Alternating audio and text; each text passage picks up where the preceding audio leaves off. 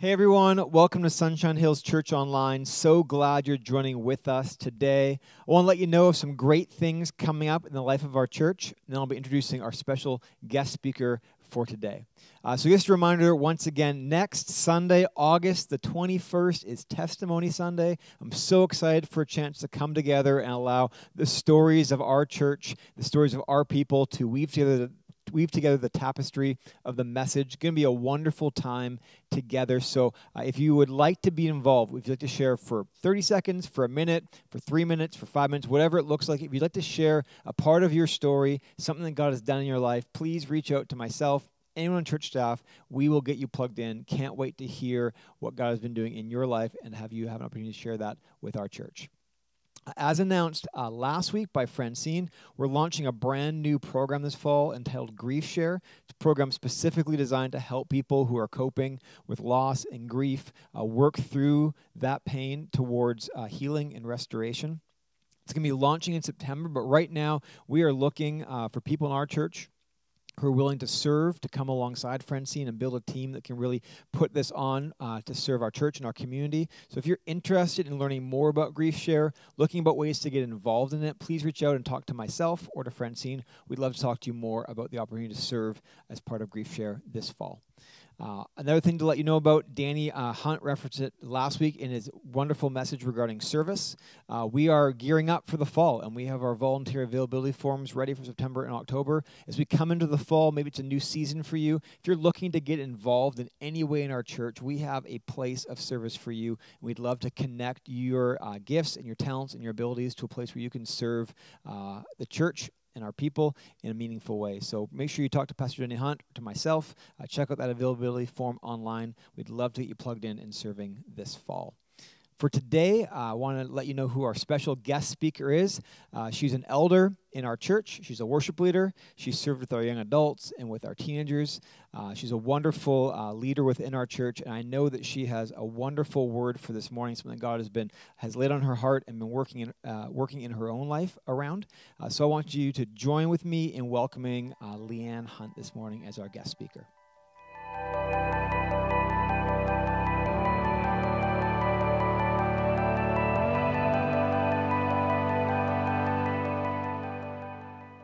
Well, hello, church.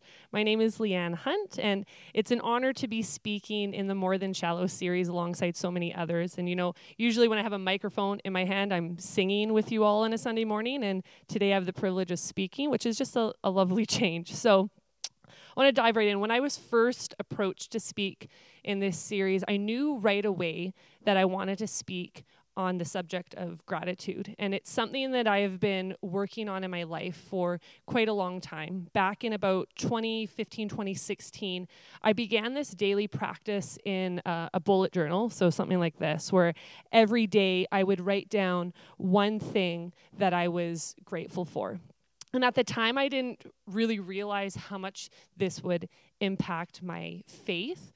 But soon after starting, I came to just realize how much my perspective on situations would change in life. And so I would approach things with, looking for the good. And I would see things with more joy rather than situations that I would find otherwise quite stressful or frustrating or heartbreaking.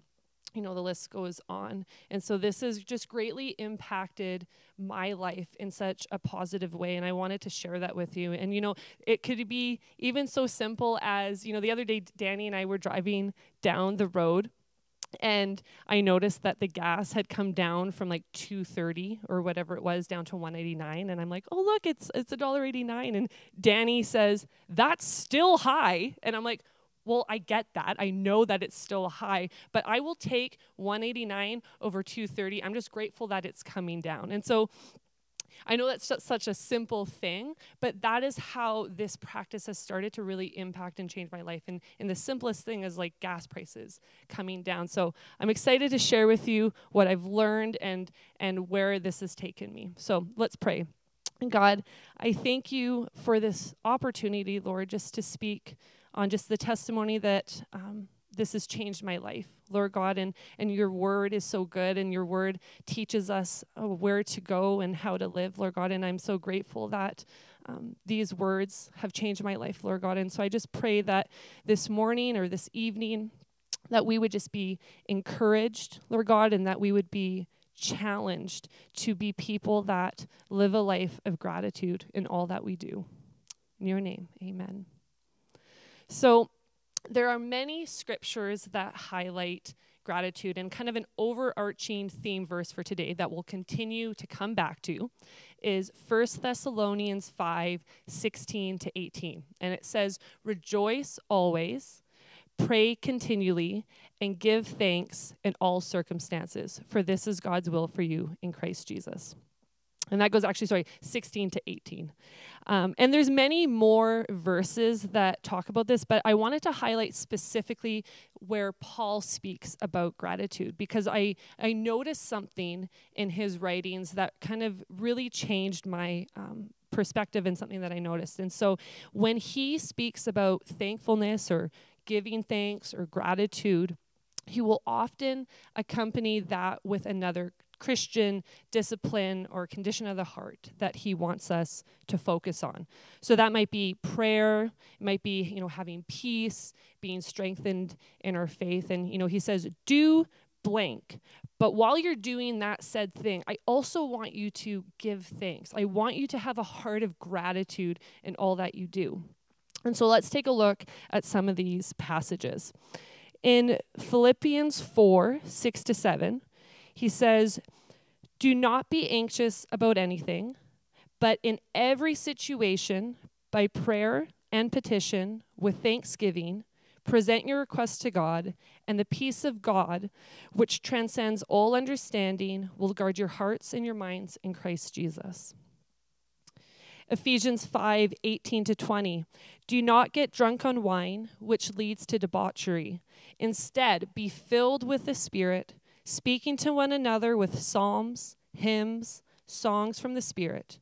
Sing and make music from your heart to the Lord, always giving thanks to God the Father for everything, in the name of our Lord Jesus Christ." Colossians 2:6-7 says, "So then, just as you received Christ Jesus as Lord, continue to live your lives in him, rooted and built up in him, strengthened in your faith as you were taught, overflowing with thankfulness." And Colossians 3:15-17, "Let the peace of Christ rule in your hearts, since as members of one body you were called to peace, and be thankful. So admonish one another with songs and psalms. And whatever you do, whether in word or deed, do it all in the name of the Lord Jesus, giving thanks to God the Father through him." So in there it even says it twice. And then lastly, Colossians 4:2, "Devote yourselves to prayer, being watchful and thankful." Now, there are many, many more verses in the Bible that speak about thankfulness or gratitude, and this just kind of scratches the surface. But hopefully you can see that this is time and time again alongside so many things that we are to do as believers of Christ. And so one thing remains clear, though, and that is that we are to maintain a heart of gratitude in all that we do, in everything that we do. And this is repeated several times. Obviously when God tells us to do something multiple times, it's important. It's like he's saying to us, don't miss this crucial thing that I'm sharing with you, because it's going to be key to your walk with me. It's going to be helpful in you doing my will. It's going to strengthen you. It's going to help you to persevere. And so when I thought about the discipline of gratitude, and then this analogy of a pool that we've been using this summer of a shallow end and a deep end, there was another area that came to me in this regard, and that is the pool deck. Where we're nowhere near the water, we're not in it, we're on the sidelines. And the pool deck symbolizes where we aren't living a life of gratitude, where we're not grateful. Now, I don't think that any of us are here by any means, but I do think it is important to note the dangers of living a life of ingratitude, and even what the Bible says about it as well. You see, it's something that is very important to God and to Jesus. And we see that in Luke 17, where Jesus heals the 10 lepers.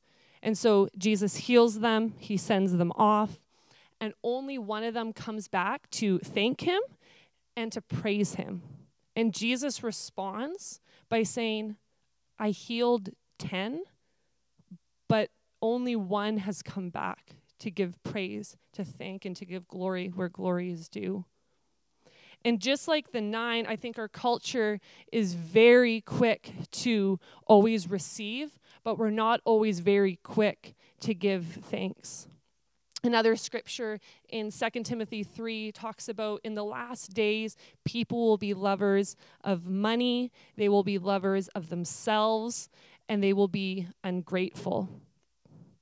And, this is something that is really honing in on this whole topic of gratitude, because it's seen where, we should be grateful, but then there's many scriptures, more than just these 2, where it talks about the dangers of being ungrateful. And there's a danger to being on the pool deck. Gratitude is a key to unlocking a deeper walk with the Lord. You see, living a life of gratitude helps to point us back to God, to the source of where our life is from, who our provider is, and even the blessings that we receive. And when we are intentional not to practice gratitude, we can easily begin to look to ourselves rather than God. We begin to rely on our own strength, our own ambitions, rather than attributing that God is the source of everything that we have in our lives. And when we hit that road of ingratitude, it's a slippery slope downwards really quickly, because we can become prideful. We can follow our own desires and ambitions. And we become distant in our relationship with God, where we don't trust him, where we don't have faith in him like we used to. And if we really want to be a people who are humble, living a life of gratitude is the key to getting there.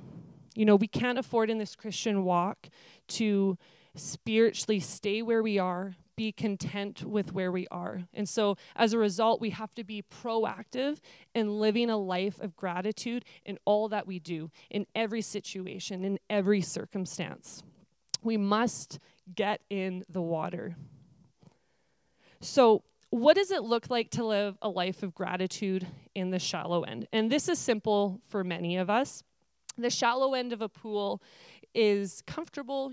We can touch the bottom, we can go under if we want, but we don't have to, because we're more or less in control of where we're going.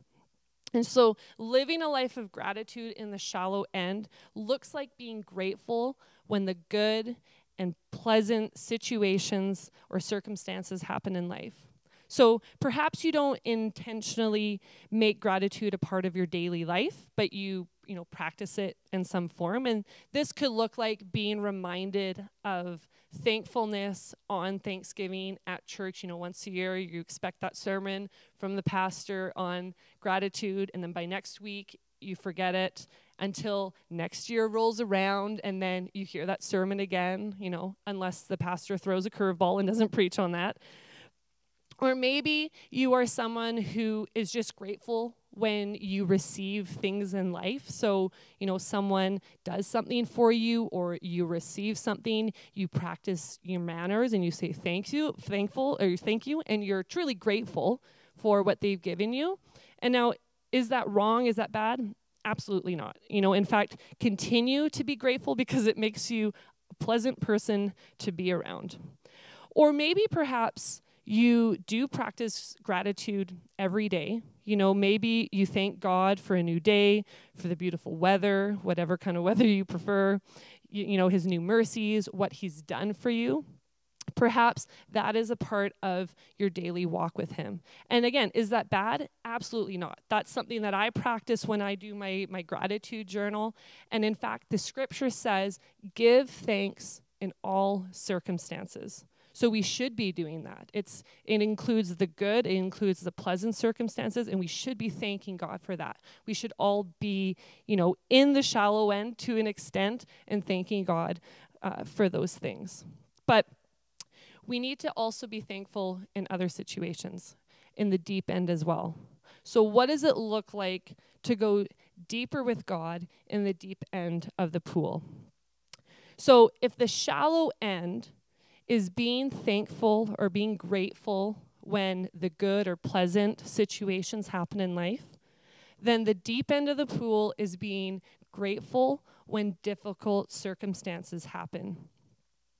I want to read a story to you from this book. Erica referenced this earlier in her sermon in The Fruits of the Spirit, The Fruitful Wife by Haley DeMarco. And there's a story in here that illustrates gratitude in a really powerful way. And so some of you might be familiar with this story, but just a little bit of background. Corrie ten Boom and her sister Betsy were at Ravensbrück concentration camp during World War II. And it illustrates this story of, what it means to really live a life of gratitude when there's difficult circumstances. And so in the book, they talk about the living conditions that they face. And they describe it as subhuman. I would say they're not even living conditions at all because of how horrible it is. And so the place, they say, is crowded with people. There's sickness around them, disease. It's filthy. There's no blankets. There's no pillows. There's no place to rest your head. There's no warmth by any means. And there's also just fleas everywhere. And then the sisters exchange this beautiful conversation of them discovering what it's going to take for them to make it through this nightmare that they're facing. And so they cry out to God to show them, give us an answer of how we're going to survive this place. And so Betsy has Corrie read from 1 Thessalonians 5, so part of what we read this morning. And Betsy explains that this is the answer for how they're going to make it through. And that is giving thanks in all circumstances. And so this is the exchange that they have. And they say, that's what we can do. We can start right now to thank God for every single thing about this new barracks. Corrie stared at her, then around at the dark, foul-aired room. Such as, she said, such as being assigned here together, such as what you're holding in your hands. She looked down at the Bible. Yes, thank you, dear Lord, that there was no inspection when we entered here. Thank you for all the women here in this room who will meet you in these pages. Yes, said Betsy, thank you for the very crowding here. Since we're packed so close, that many more will hear. She looked at me expectantly. Corrie, she prodded. All right, thank you for the jammed, crammed, stuffed, packed, suffocating crowds. Thank you, Betsy went on serenely, for the fleas and for the fleas. This was too much. Betsy, there's no way even God can make me grateful for the fleas. Give thanks in all circumstances, she quoted. It doesn't say in pleasant circumstances. Fleas are part of this place where God has us. And so they stood between tiers of bunks and gave thanks for the fleas.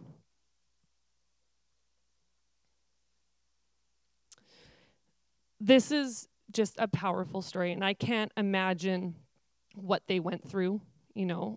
There's a lot that I'm grateful for, and I don't know if I am there yet, if I was in that situation. But what I do know is that their story can be an encouragement and even a guide for how we can live our lives.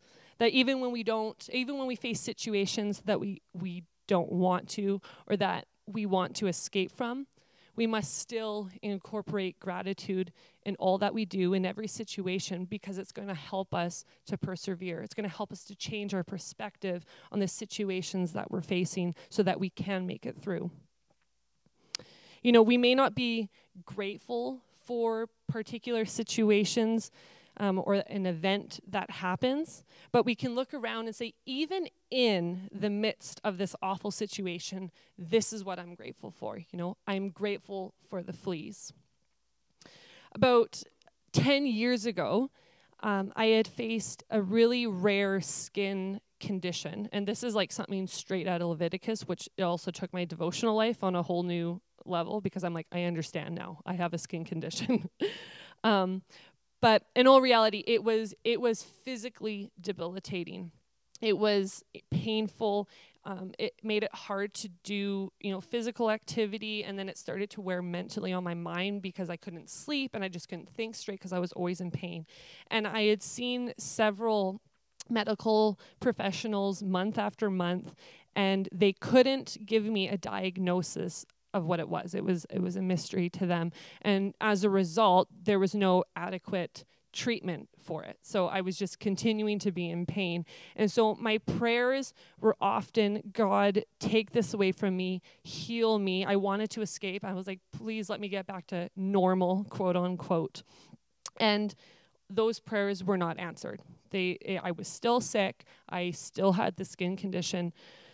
But over time, my prayers started to change, and they went from, God, take this away, to God, show me what you want to teach me. I'm not sure why I am in this situation or this season. I don't like it. I'm not comfortable. But God, reveal to me what your plans are in this season. If I'm going through this, don't waste it. Don't waste this thing that has happened to me. Do not let my heart become full of complaint and escape, but teach me what you want to. Show me what you want to show me and what you want me to learn. We don't like to be in uncomfortable situations. I sure did not like having a rare skin condition, but imagine the lessons of perseverance or building of our faith that were lost in seasons of hardship because we focus too much on the negative rather than approaching it with a heart of gratitude to help us through that valley. I'll say that again. Imagine the lessons of perseverance or of building our faith that were lost in seasons of hardship because we focus too much on the negative rather than approaching it with a heart of gratitude to help us through that valley. Corrie ten Boom goes on to say that later, living in Ravensbrück with her sister was one of the most joyous times of her life. I don't know if I could say that, but am I grateful I had a painful skin condition? No. But am I grateful for the many lessons that I was taught by God along the way and that has helped shape me into who I am today? Absolutely. Even when life has you in valley moments, the places or situations that you want to escape from, you don't know if you can hold on anymore and you want God to just remove you. Have you taken a moment to thank God for where you're at? Remember that thanking God for whatever you can in those moments helps to shift our perspective, like it did for Corey, like it did for me. It allows us to put our trust in him and to know who our provider is and where our source of life is from. And it even helps us to shift our feelings, because our feelings may not always be accurate in what we are facing. And having a heart of gratitude in the deep end allows us to be people who face situations without complaint or grumbling. So I say to you, give thanks in all circumstances, for this is God's will for you in Christ Jesus, in the shallow end and in the deep end. So what if you are someone who does give thanks in the deep end? You can give, thanks in difficult situations. That's awesome, and continue to do that. But there's one other area of the deep end that I want to explore, and it's kind of like an underwater water tunnel. And that is living a life of worship to God through thanksgiving. So in Hebrews 12, 28, 29, just some of it says, therefore, since we are receiving a kingdom that cannot be shaken, let us be thankful and so worship God acceptably with reverence and awe. A lot of what I have discussed today is reactionary when it comes to gratitude. And what I mean by that is, a situation happens, whether good or difficult. And then as a result, we give thanks. So I got a job promotion. I, received a bonus at work. Therefore, I'm grateful. But what if we really took to heart the words of Paul in Colossians 2, where it says we were overflowing with thankfulness?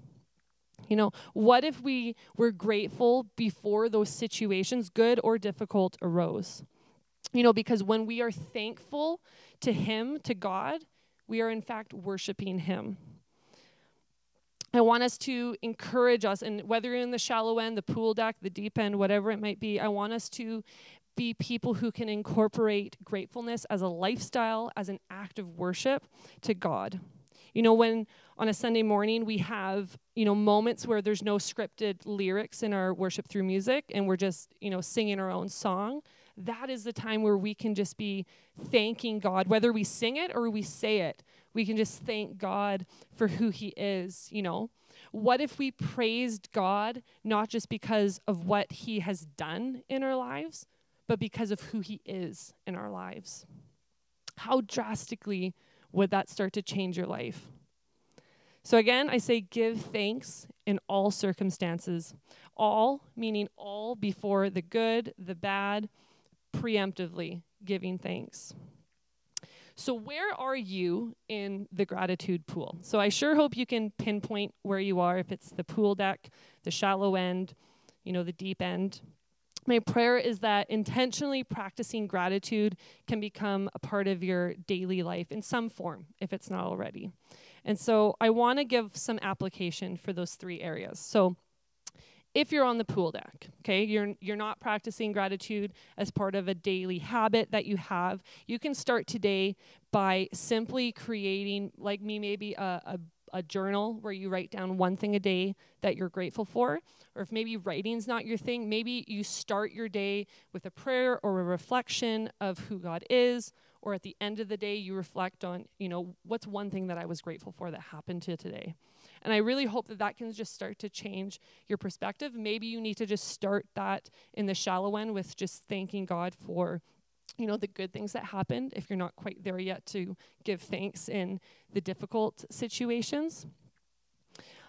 But I really believe that creating this habit now will be able to help change your perspective. And when you face seasons of difficulty, you will be able to see a way through and a way out.